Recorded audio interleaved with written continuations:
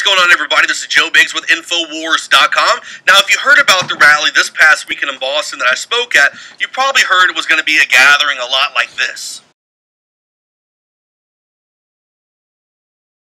But instead, it was more a whole bunch of this.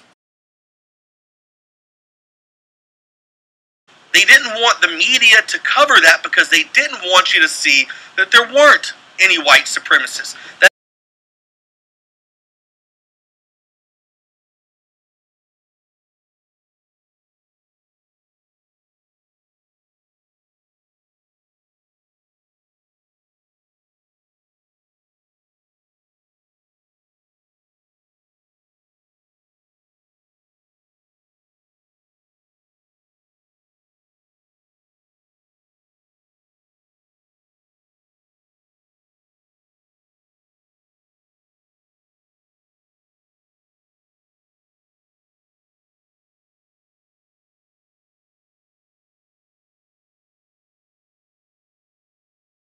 You cannot pretend to care about the freedom of assembly when you are telling people they cannot associate with people like Richard Spencer, or Augustus Invictus, or Chris Cantwell, or anyone else because they're too radical. That is not the freedom of assembly that we are guaranteed in this country.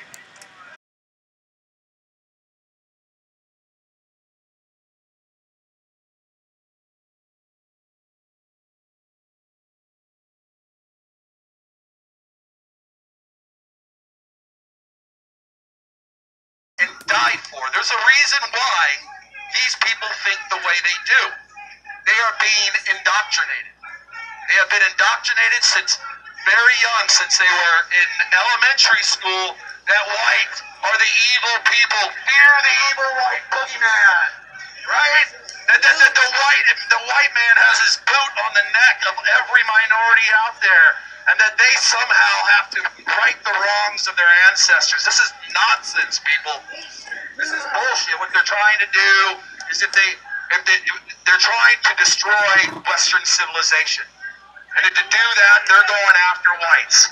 And see, none of you were actually even able to see that because... Despite a heavy police presence today, many in Boston are worried that fighting could break out between protesters holding a free speech rally and counter-protesters. Even some of the rally's original headliners dropped out in fear of a possible riot. Vice Media co-founder and Trump supporter Gavin Mcinnes and the alt-right internet troll who goes by the name Baked Alaska both backed out, so that they're afraid they may be labeled white supremacists or caught up in an orchestrated riot put together by the quote-unquote establishment to discredit the right. 40,000 people were rallying against white supremacy, rallying against hate, rallying against bigotry.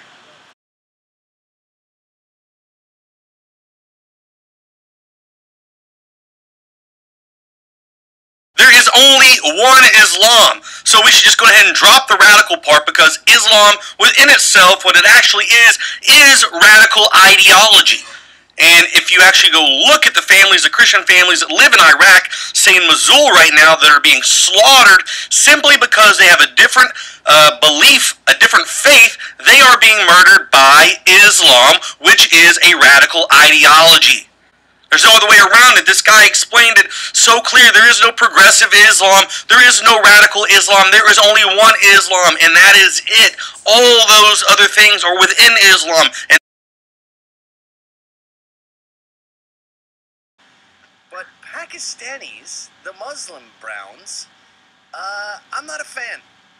I find that Muslims assimilate less well than virtually every other immigrant. What do you say on that? Well, you know, if you look at the history of India, right, when the Mughals came in, right, whatever, in the many centuries ago, it was really about invasion and domination, right? It wasn't really about assimilation. It was more about dominating and enforcing their culture on people.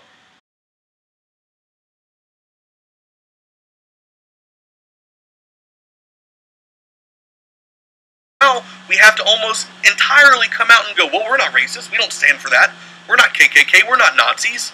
You know, and I feel like I have to continue to go, hey, I'm married to a Guyanese woman here, and that's what they want. They want us to be with our backs against the wall in the defensive mode instead of being on the forefront, the tip of the spear, fighting our way through. That's why we have to continue to hold more rally. That's the truth. The left doesn't understand your right to freedom of speech, but the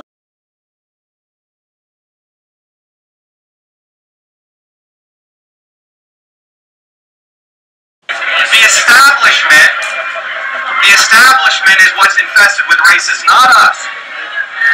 I don't see any racists here.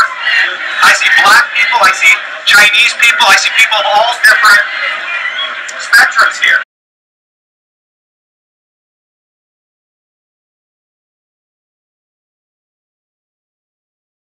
Donald J. Trump is calling for a total and complete shutdown of Muslims entering the United States until our country's representatives can figure out what the hell is going on.